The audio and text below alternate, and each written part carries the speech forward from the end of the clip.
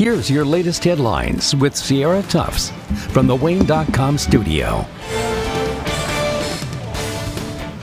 Afternoon, and thank you for joining us. Here are your afternoon headlines for Friday, June 21st. A judge accepted a man's plea deal which dropped a murder charge connected to a fatal 2022 stabbing. A judge sentenced Floyd Bates Jr. to 30 years in prison after accepting his plea deal.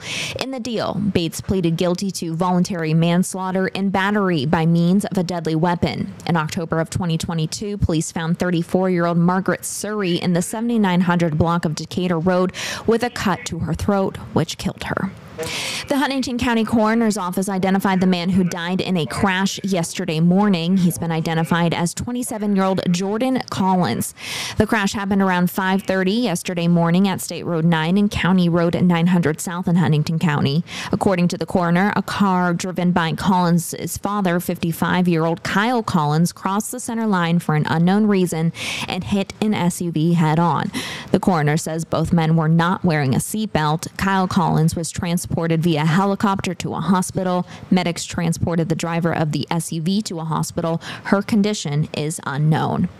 Fort Wayne police believe a crash that sent a woman to the hospital with life-threatening injuries was due to, quote, showboating. Police say just before 5 last night, the woman was doing tricks on a motorcycle when she lost control and hit another vehicle in the 3100 block of North Clinton Street. She crashed into a pole and medics took her to a hospital in critical condition. We're told she was not wearing a helmet. Coming up later today, we are going to Avila to learn more about a new shop that will be selling mini cheesecakes. Look for that on Wayne.com later today. And right now on Wayne.com, learn about a local company that makes birthday bags for special people. And looking at the last headline, it is another 15 Fury Alert Day, so let's head on over to weather.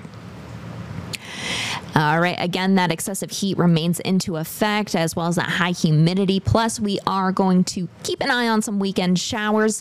Giving you a look at Storm Tracker right now, things looking pretty quiet. A little bit of cloud cover for us, but nothing too much. We are seeing plenty of sunshine today. If there are any showers that pop up today, it's very scattered and very small. You can see our chances are very small as well. Temperatures reaching the mid-90s today with plenty of humidity to go along with that. Tin Caps in town today, looking like a very warm evening for any games. Make sure you're staying hydrated if you're heading on out. Again, our 15 Fury Alert Day is issued for today and tomorrow, and that is due to the excessive heat and humidity.